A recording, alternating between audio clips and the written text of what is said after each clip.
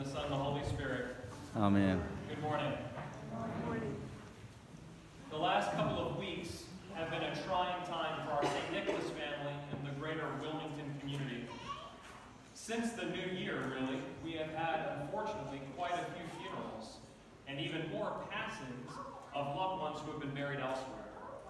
Yesterday, this recent trend spilled over to the city around us when thousands of Wilmington locals gathered along the roadsides to honor the life of our own specialist Antonio Moore, who lost his life overseas while serving his country. A member of the 363rd Engineering Battalion and the 411th Engineer Brigade, Moore was only 22 years old and a 2016 graduate of John T. Hygert High School. Among those who came out to pay their respects were many of our own faithful here. The immediate response shown by so many of you here at St. Nicholas was an incredible display of Christian love and decency in a time where we were receiving sobering news for our city. I'm extremely proud of each of you, and I am very grateful to be considered the parish priest of a church that rises to meet the needs of any situation without hesitation. Thank you all. Last night, as I was scrolling through the social media posts and watching local news reportings of the day's events, it occurred to me that I kept seeing the same general post being offered by separate people in different places. Allow me to share a few of them. Mallory, wishing you peace and loving memories. Sarah Butler, thank you for your service and ultimate sacrifice. Rest in peace. Judy Heron, I pray that peace be with you in this most difficult time. And Douglas Blue, remember and rest in peace, brave soldier, we will remember you always. Out of the 122 posts that were on Specialist Moore's page at the time of my writing this, the word peace occurred in 61 of them. That's exactly half. We often say this when we comfort someone during the time of a difficult loss. But what do we mean when we say to each other, peace be with you? In Hebrew, in the Hebrew scriptures as seen in our Old Testament, the idea of peace is shalom, which means fullness or completeness with God. Around Antiochian priest, Father Joshua McCool, said in a recent homily that peace of God comes from continual awareness of His presence and from communion with Him through our prayers. But our Old Testament view of peace isn't the only perspective we have. The New Testament, peace, is irene, which now has become something that has been extended to mankind as well. In Mark chapter 9, verse 50, we see that Christ is commanding His disciples to treat each other with peace, to receive each other in harmony. In fact, Elder Thaddeus once wrote that it is our duty to pray sincerely for all men, that God may grant peace and joy to all. So if peace means fullness with God and harmony with our brothers and sisters, then it makes sense that it is peace that we offer to each other when we're grieving. After all, those who have departed from us are not departing into nothingness or departing into the graves that we're burying their bodies in, but they're departing from this world in hopes of entering into a fullness of peace with our Lord in heaven. This is why we say to those who have fallen asleep that they are resting in peace, because they are now resting with the Lord. Today is 40 days after Christmas, and today we celebrate the Lord's presentation to the temple on the 40th day of His earthly life. The gospel account from this event from St. Luke presents us an aged man, a very old man named Symeon. He was righteous and godly, and he was promised that he would not die until he saw the Lord's Christ.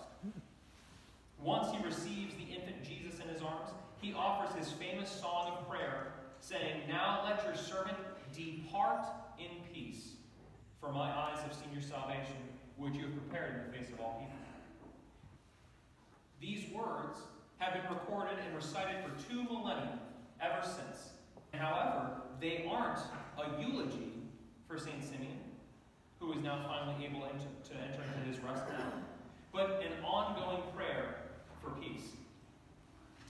Whether we are talking about a global legend like Kobe Bryant or a hometown hero like Specialist Moore, or even an intimate family member who has fallen asleep, their lives carry on with the Lord. And the good news is that we on earth can still participate in their lives if we meet them in prayer. Every time we pray, we connect with Christ, the same Christ with whom our departed loved ones are residing with. So, if we want to reconnect with them, then first we need to look to connect with our Lord. And in doing so, we will find them there. They have attained a lasting peace with God, and we, through prayer, can find similar moments of that peace here on earth. And while you always have an opportunity to pray and connect with God on your own, the surest way to commune with the heavenly kingdom is here on Sunday mornings.